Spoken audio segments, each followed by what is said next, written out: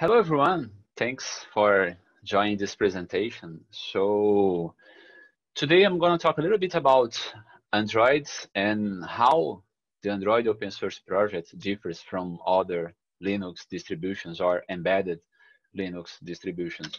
So my name is Sergio Prado. I've been working with embedded software for a lot of time. Currently, I've been working with Toradex. I'm the team lead of a project called Horizon. That's an embedded Linux platform uh, based on containers. I have also my company. I've been doing a lot of consulting and training in the last years. I've been contributing to some open source projects also, like the Linux kernel, build root, and the Octo, and sometimes I write some technical stuff at my blog at embeddedbits.org.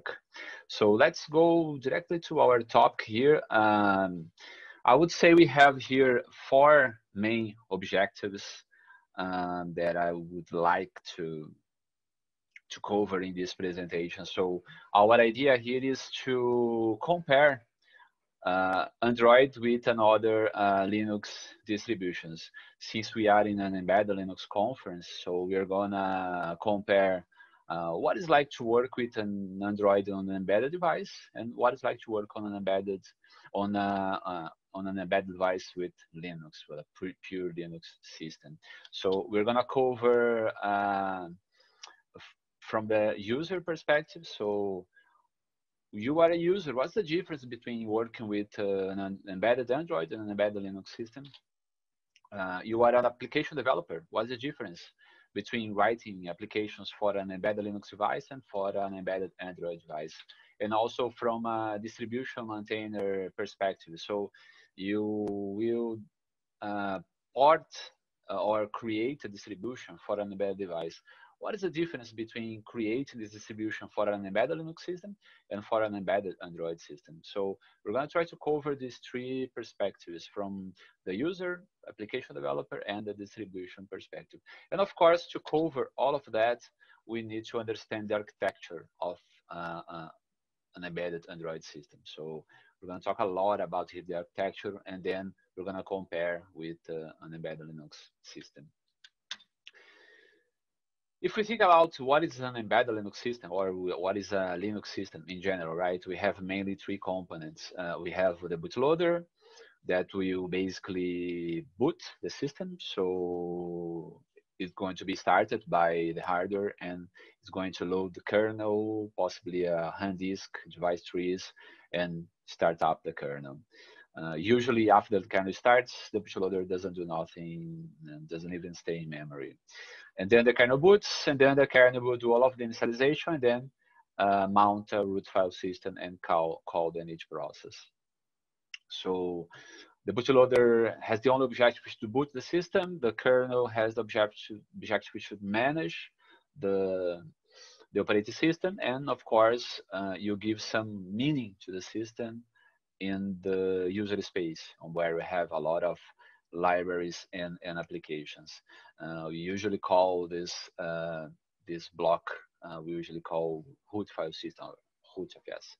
So we have mainly three blocks here: the bootloader, the kernel, and the root file system. And when we go to an Android system, things are a little bit different, right? We, of course, still have the bootloader because we need the bootloader to boot the Linux kernel. Of course, we still have the kernel Linux, but with some extra features. We're going to talk a little bit about those features. And the user space of an Android system is very, very different from a Linux system. And we're going to basically focus here in this presentation on the user space of an Android operating system. We usually call this the Android platform. And that is the source code that Google provides us in the package that they call the AOSP, Android Open Source Project. Another way to view the Android is this diagram. So I remove it from the previous diagram, the first two blocks, the hardware and the bootloader, to focus only on the operating system. So we have here basically two main components: the Linux kernel and the Android platform, the user space of the Android operating system. As we're going to talk a little bit about in the next slides, the kernel has some extra features to work with Android. But where Android is really different is in the user space. You're going to see that's really different in a lot of different aspects, like the way you manage the source code, the build system is different.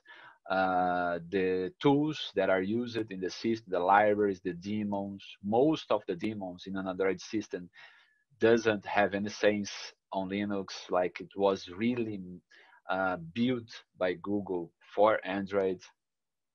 So although Google uses a lot of, I don't say if I would say a lot of uh, open source components, but it uses some open source components, like some common libraries that we have in Linux, for example, OpenSSH uh, or libssh. But most of the software components in Android comes from Google. Google really like build the user space from scratch for Android, and we're gonna talk about that in this presentation. Uh, I'm not go over the details right now because that's part of the presentation, right? But we can see here that we have three main layers in the user space of an Android system. We have in orange the native layer, where you have all of the libraries and daemons, all of the code that runs outside the virtual machine. We usually call them the native layer. On top of the native layer, we have the Android framework. That's what we call those red blocks. Those are the framework. Basically, all of the business logic of the Android operating system are inside this framework. We have the virtual machine, the system services, and the APIs. And on top of that, we have the Android applications. And that's usually what we, as a user or developer, see, right? The API. But there is a lot of things going on, and we're going to talk a little bit about in this presentation. So let's start with the kernel. Uh, so what's the difference between a kernel that we run in a Linux distribution or an embedded Linux distribution that we build with Yacht or Buildhood? What is the difference between the kernel that we run on Android? It's of course the same kernel, but it is a downstream kernel. It's a kernel based on the mainline kernel. Uh, and we have some features that we need to run Android. I don't have time to talk a lot about all of the features or all of the main features because I will focus here on the user space. But it's good to mention some features that we need to enable in the kernel to run Android. One of these features is the binder. Binder is the IPC, the inter-process communication, and the RPC, the remote procedure call implementation in kernel space for Android. We're going to talk a little bit about the binder, how does it work later. But for now, it's good to know that binder is the main. It's really part of the operating system. Everything that happens in Android goes via binder. All of the communication between the process goes via binder. So it's really part of the operating system. You really need binder to have an Android system working. The other piece of software that we need in the kernel for Android is HMAN. HMAN stands for Android Shared Memory. It's basically the shared memory allocator for Android. For some reasons, Google decided to not use the POSIX implementation of shared memory and decided to have his own implementation. And that's why we have HMAN. Another feature that's worth mentioning is the low memory killer. That's basically an implementation in kernel space of low memory manager. It is implemented on top of the out of memory killer, the default uh, low memory manager of the Linux kernel.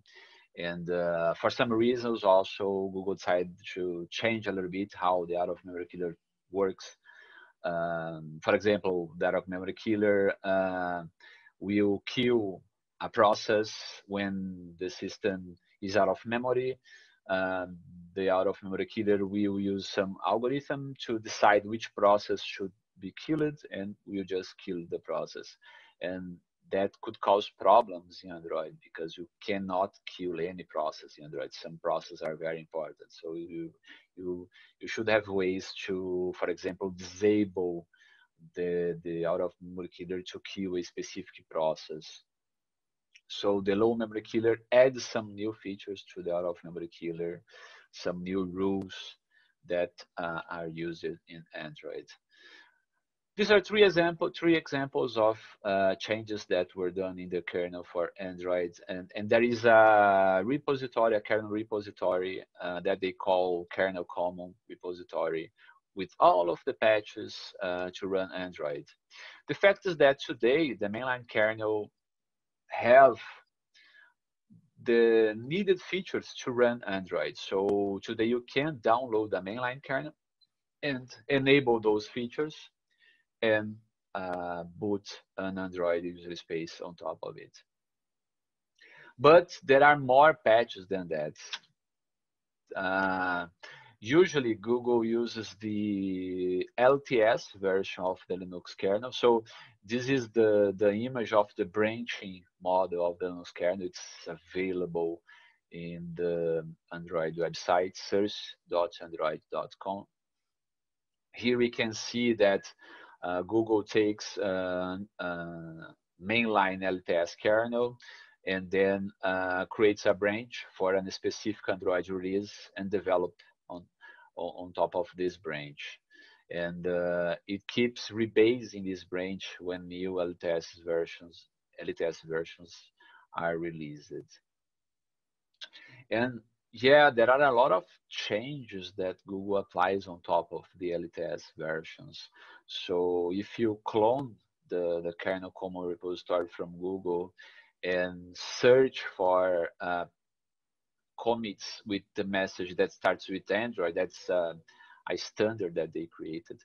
So all of the commits that start with Android came from or were applied for Android. You're gonna see for Android 11, the last released version, we have more than 1,000 patches for Android. Not that all of those patches are required to run Android, right? Because there are a lot of patches that comes from partners, telecom providers. But yeah, we have a lot of patches. Some of them could be important or could provide some feature that a new version of Android needs to run.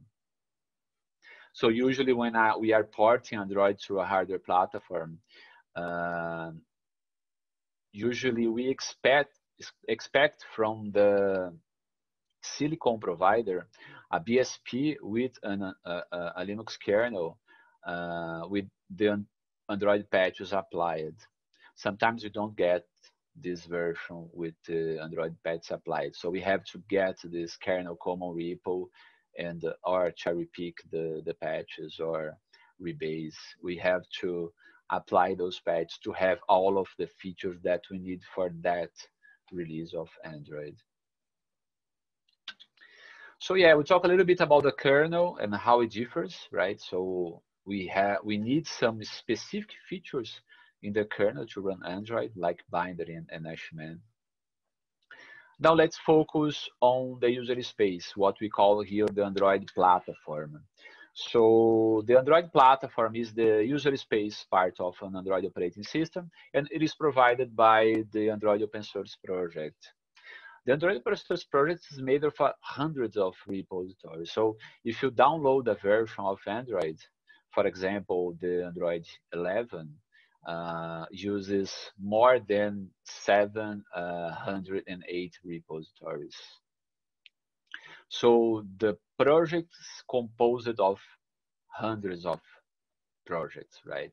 And that's why they created, when I say they, I mean Google.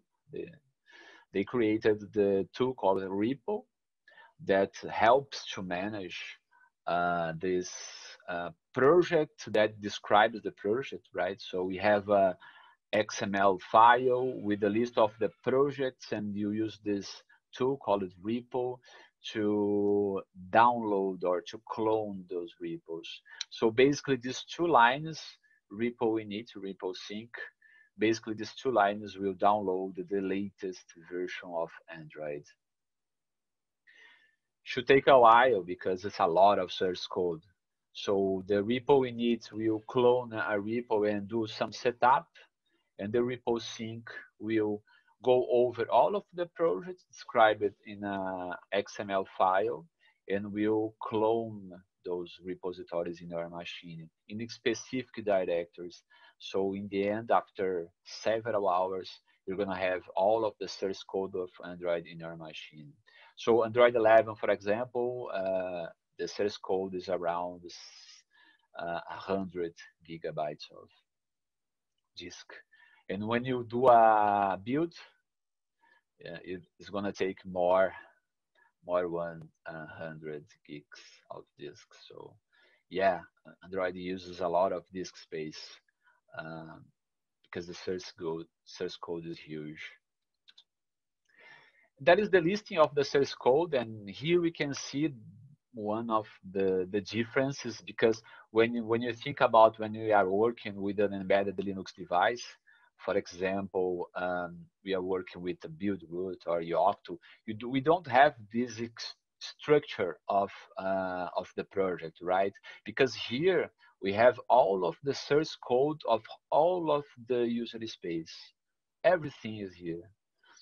That's why it's 100 gigabytes of disk. Um, and that's not common, right? It's like a big, huge application. And of course, that's not how it works, because we have here more than 700 repositories with source code from different projects. But the final view that we have is that a really huge application that you build with Make. And we're going to talk a little bit about the build system. So we have everything here, all of the software components to build the images for an Android system. Everything is here organized in those repositories. I usually say that the Android open source project is open and somewhat also closed, because from the perspective of the community, is open because you have access to the developers and the community. We have discussion groups, and then we can use those discussion groups to talk to people, talk to developers. We can contribute to the project. So Google developed this tool called Garrett. It's a kind of code review tool. We can submit patches using this tool. Those patches are going to be reviewed from someone, and we can fix bugs in Android or maybe add a new feature. So from this perspective, the Android is an open source project, right? But when you think about it, the development of the operating system is closed, because, for example, Google for sure is developing already the Android 12, but we don't know what's happening, what's being developed. We can contribute to Android 12 until they release the source code next year. So the development of the project is happening at closed doors. We don't know what's happening until they open the source code. So from that perspective, it's a closed project, right? They open and release the source code when they feel they can do it. And that, of course, differs from an embedded Linux device where you have all of the source code and you can contribute with any project, right? Also, there are some differences in licensing. Google doesn't like GPL and its variations. So we're going to talk a little bit here and give some examples. So the vast majority of software components in Android are permissive, uses permissive licenses like Apache, BSD. There are some GPL licenses, yes, but very small compared to Apache and BSD. And of course, there are closed components in Android, especially the Google applications, right? All of the applications are closed. You don't have the source code. If you want to add to your device, for example, Google Play, Google Maps, you have to certify your device, and there is a process for that to to be able to say that your device is an Android powered device. Let's talk a little bit about the build system. So yeah, we have today Yocto Open Embedded Build Hood. So Android uses one of those two build systems. No, Android has his own build system. In the past, the build system was basically based on make files. Android, so you had hundreds and hundreds of Android.mk files in the source code. But during the development of Android, they start having some shortcomings. For example, the time to build Android start to increase. They start to have some problems debugging the build system. So they decided to replace with the build system that they call it Song. So this build system is different from we are used to, right? So in Buildhood, we basically have a build system that is based on make files and the make tool. In Yocto Open Embedded, we have a build system that are based on recipes, and we have the bitbake tool to process those recipes and other metadata. In Android is very different. So right now we still have some make files in Android, but they are moving the make files to another file called blueprint file. So we have a lot of Android.bp files in the Android source code. It's a file with a JSON syntax. The idea of these files is to make it possible for you to define how a software component would be compiled. So how would you like this library to be compiled? This application could be a Java application, a C++ application. So you describe how the software will be processed using those files, right? Just like you take a bitbake recipe and describe there how that software component will be processed with that recipe. That's the same thing, but with another language. That's the blueprint language. And you have the blueprint tool that will process those blueprint files to produce another file called Ninja. And then the Ninja file will be processed by a tool called Ninja that will generate the software components that will really do the build. Of course, they didn't move all of the make files to blueprint files, so it's kind of a transition yet. So to still keep supporting the make files, they created a tool called Katy or Katie. I don't know how to say. I think it's Katy, but so this tool will take the make file and then convert to Ninja files, just like the blueprint tool take the blueprint file and convert to Ninja file. I have here just to show you what is like this file. So this is Android.mk file. It's really simple, right? You describe the source code in a variable called local source files. You describe the name of the module that you want to generate in a variable called the local module. And then you say what you want to do in the end of the file with a macro. Here it calls build executable. So here we are saying to the Android build system, take this hello world.c and build it and generate a hello world binary with it.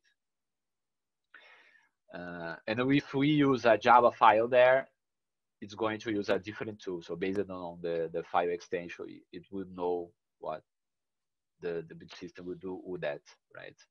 And of course, the build type also makes a difference here. So yeah, it's very simple if we think about it. Of course, there are more complex examples, but the idea is to describe how to build software, right, with those files. And that's the same here. So, but here we have a blueprint file. It's more simpler than the make file, I think. I really prefer this version.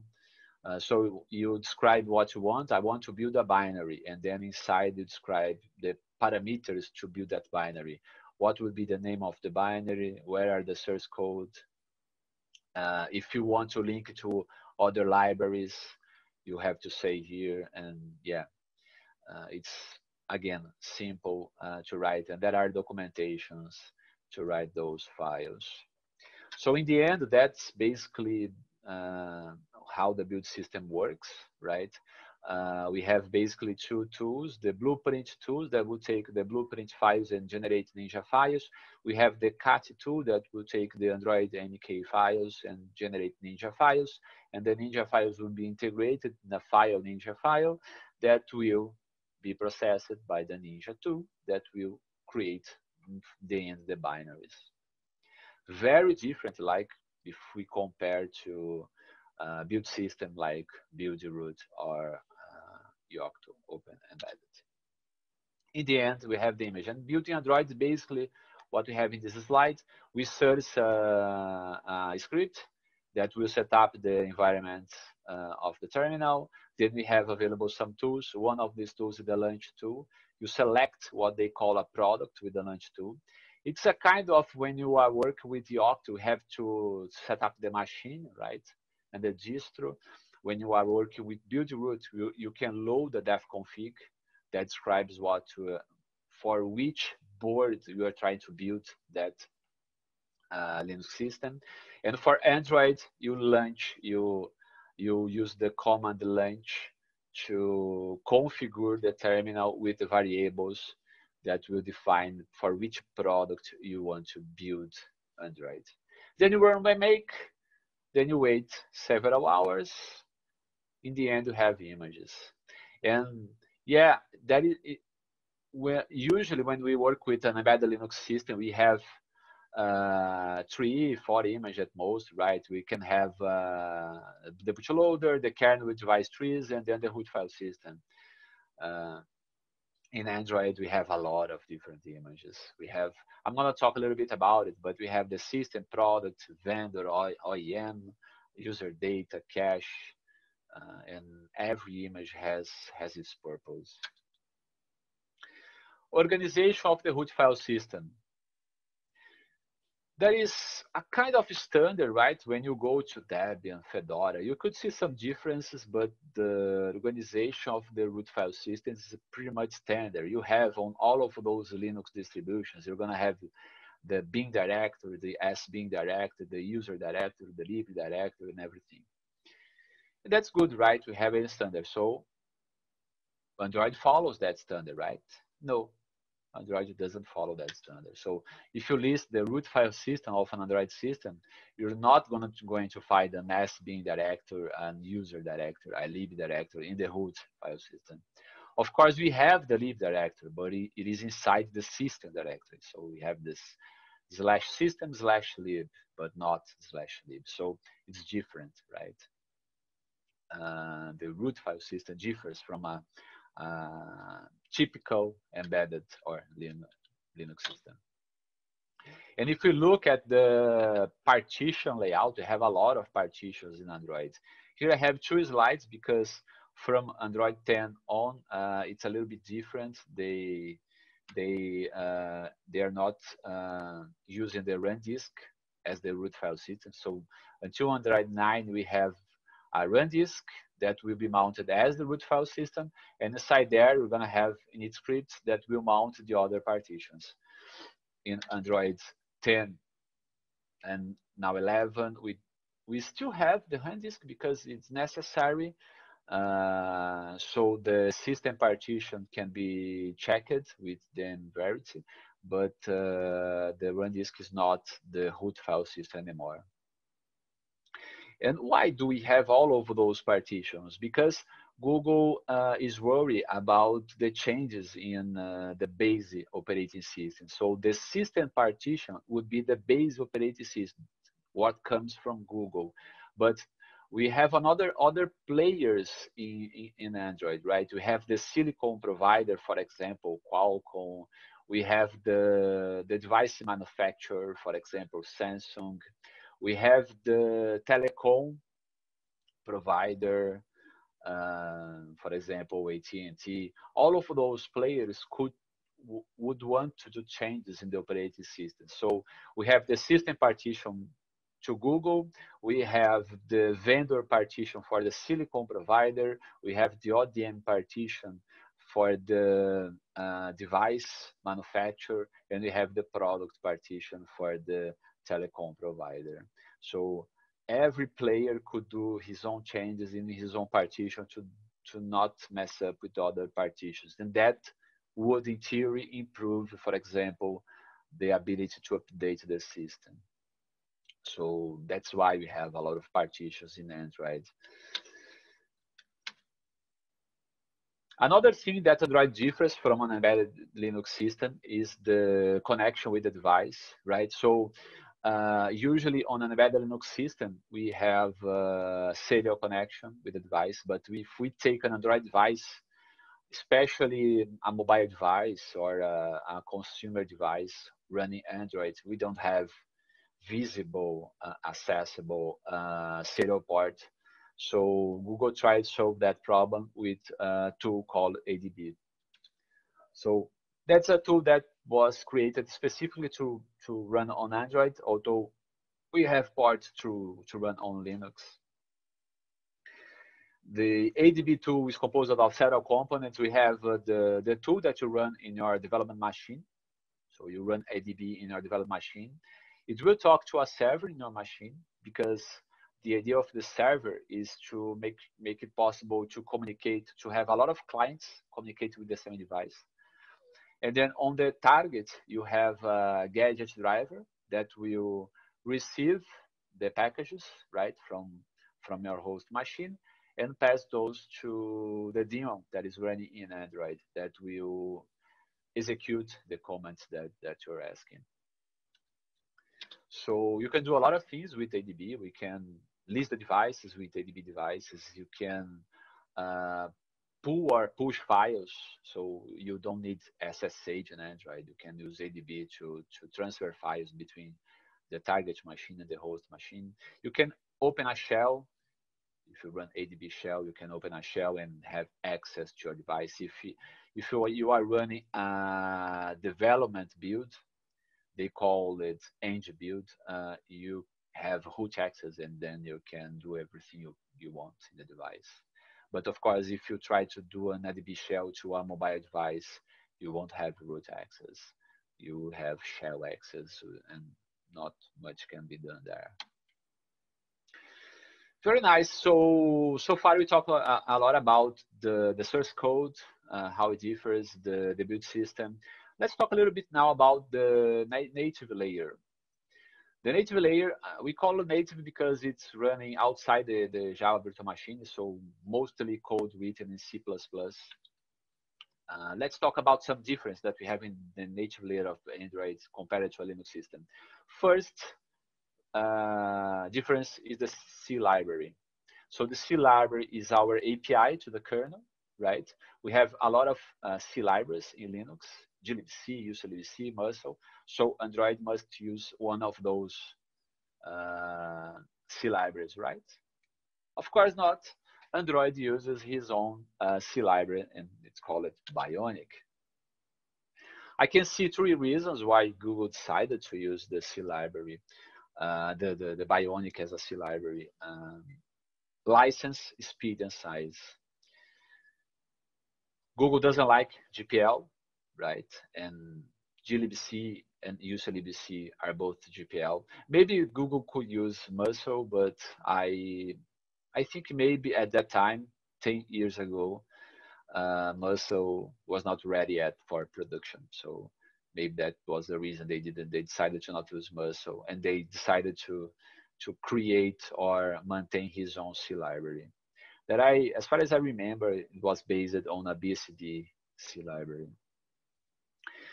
The only thing about the Bionic is that it's not really POSIX compliant. So if you try to build a Linux application on Android, you could have problems.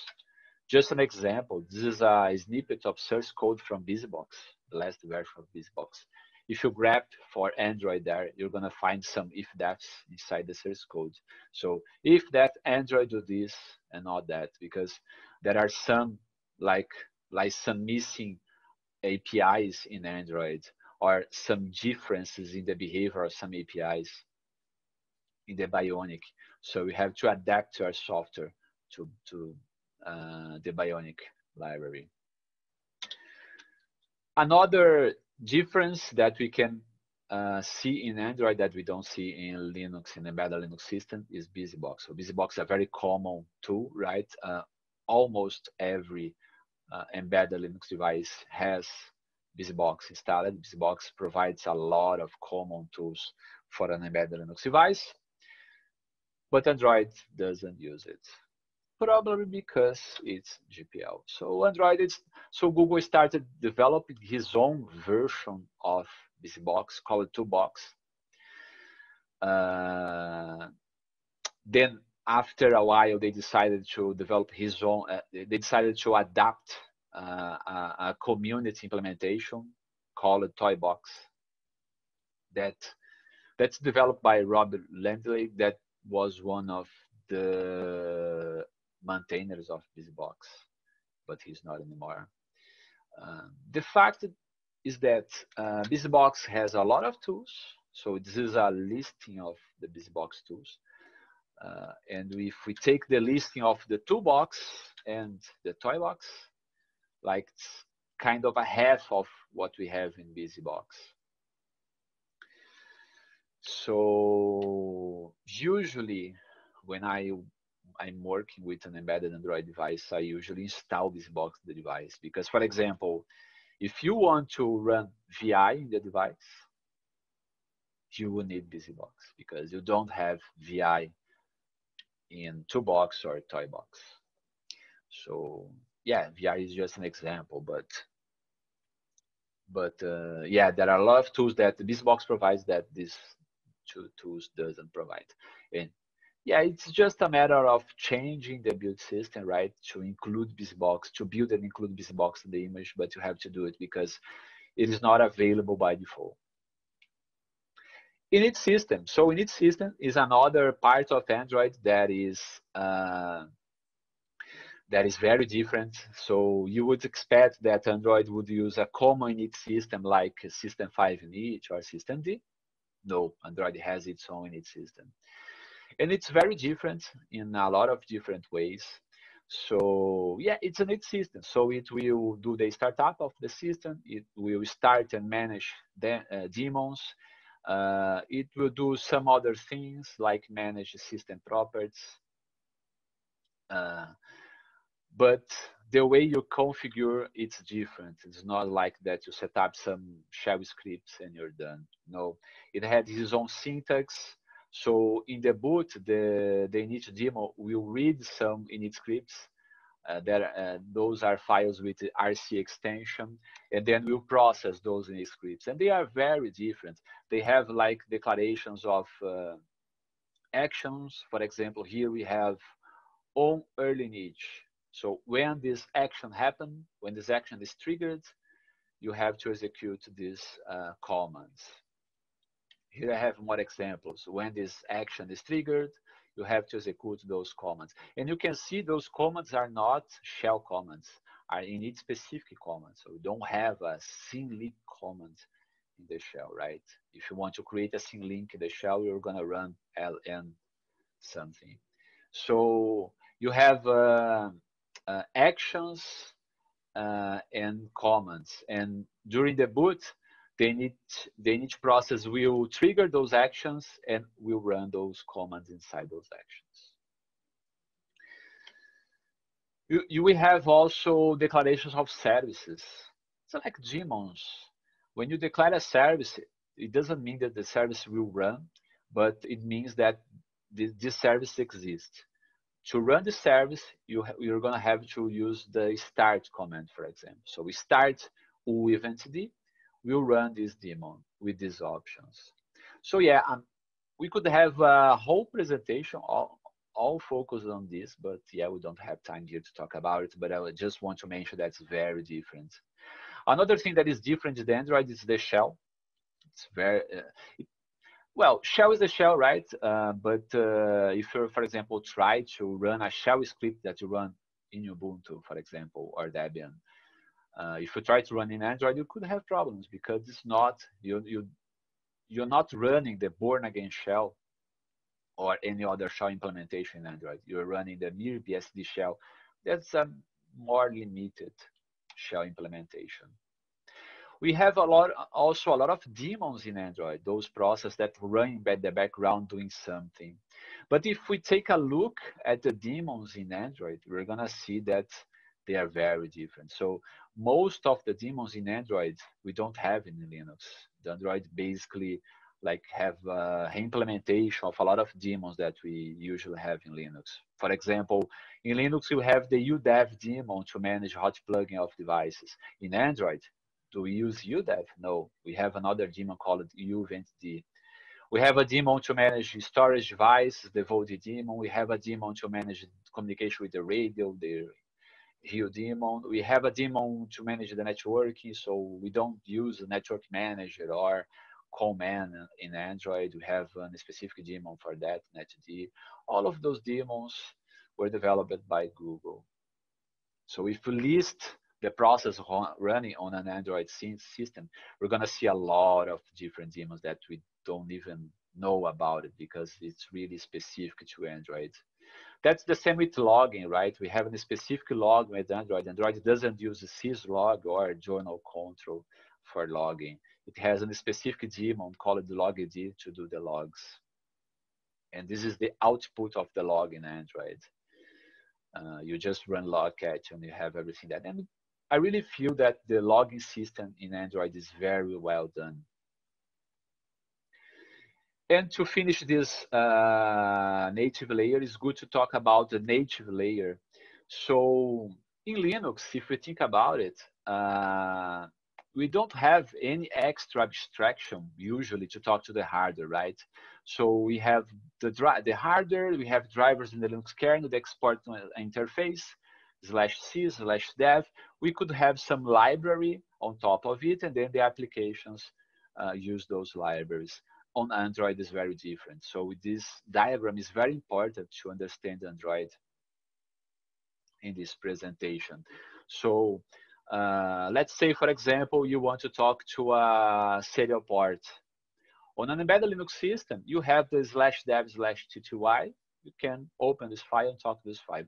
On Android, it's very different. So imagine an Android app wants to talk to this device. You're going to have to talk to an API. So you have to talk to use an API. That API is going to send a message to a service running inside the Android framework. That's going to talk to a hardware abstraction layer for the serial port. That's going to talk to the hardware. So every layer here has its responsibility, right? The API, the responsibility of the API is to provide an abstraction for the application, the functions to access the device. The responsibility of the service is to make it sure that the application can access that device, so it checks permission. It will manage concurrency to access the device because all of the access to that device will go over this service. And the last layer will provide an abstraction to the hardware. So if you change the kernel interface, you change the abstraction here, and then the service will keep running. So yeah, in Android, it's very different in this sense, right? Because we have a lot of layers, and of course, an application here could access directly the device, but you would bypass all of the rules that Android and Google defines, the permission, the security, the abstraction, and everything else. So if you want to support a device in Android, you would have to develop, if you want to follow the standard, right, you have to develop a hall for the device, a service for the device, and possibly an API for the device. And yeah, it's very different, right? All of the communication in Android occurs via binder. So binder is the implementation in kernel space for communication between processes. So we have one process wanting to talk to another process. In our case here, we have the service that wants to talk to the hall. So here it's going to exchange messages, and then it's going to use binder to exchange those messages. We are finishing the presentation, so let's talk a little bit about the framework, and then we can finish the presentation. In the framework, that's where we really have the business logic of Android. The system service has all the logic, to access uh, the resources provided by the operating system. So we could have hardware resources or system resources. For example, sensor is a resource, power is a resource, uh, battery is a resource, camera is a resource. Every resource has a service in the framework. Inside here, the system service. The service provides an API. It provides a remote access, so interface that you can talk to, that you can consume. And the APIs will talk to those services to use those services. We have in Android 11 184 services. It's a lot of services, and most of those services. So again, that diagram, right? An Android app, for example, wants to talk to a sensor. Is going to call a sensor API. That's going to send a message to a sensor service. That's going to abstract the access, centralizes, manages concurrency, and then checks permission. After that, it's going to call a hall that's going to abstract the access to the hardware, right? That's how Android works. And if we think about it, it's very different from a Linux system. What is nice about Android that you have a lot of tools in the command line that we can use. For example, if you want to do a call in the command line, you can just call the service with the right parameters. So here I'm using the service call command with the right parameters to do a call to a specific number. Very nice. So this command will send messages to the service. And of course, here I'm running as root. That's why I can do it. And we have, of course, the application on top of everything. And if we compare to a Linux system, the applications are very different, right? By default, we develop applications in Java or Kotlin. Of course, we could use other tools with bindings for other languages, but by default, Java or Kotlin are both the default languages for Android. And they are packaged with a file format called APK with the codes, resources, and everything else. And we install it. We could install it using a marketplace, the Google Play, or manually if we want. The applications in Android are composed of different components. I don't have time to go over those components, but yeah, it's a little bit different from Linux graphical application, for example, using GTK or Qt. And the applications communicate over protocol that Google created called intent. I will talk a little bit about fragmentation, but unfortunately, I don't have time to talk about it. But Google worries a lot about fragmentation.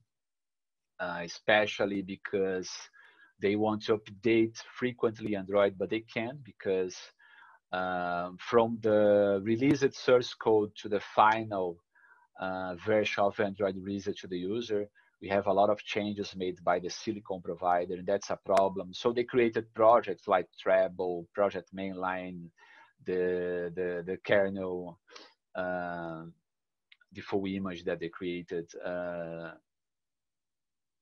A lot of projects to try to improve the situation. That's why sometimes the architecture of the operating system is a little bit complex, right? Because they are trying to solve this kind of complex problems. So to conclude my presentation, I would say, what is the similarity between an Android system and a Linux system, the Linux kernel? Almost everything else is different. It's different, right? From the way you manage the source code, the way you build the components of the source code, the distribution, right? The daemons, the command line tools, the lib, the libraries, the way the components communicate using binder. So almost everything else is different. So should we say that Android is a Linux distribution? I would not say that. I would basically say that Android is an operating system based on the Linux kernel. Very nice. Some final references if you want to check out. Basically, the main documentation is search.android.com. You can have a look at the source code, right? And of course, there are some good presentations from Karim on YouTube if you want to check out. That I would say are the main references to study and follow Android. I hope you guys enjoyed this presentation. Those are my contacts. Now I'm gonna open this session for question and answers if you have time. And thank you all for your time. See you in the next talk. Bye bye.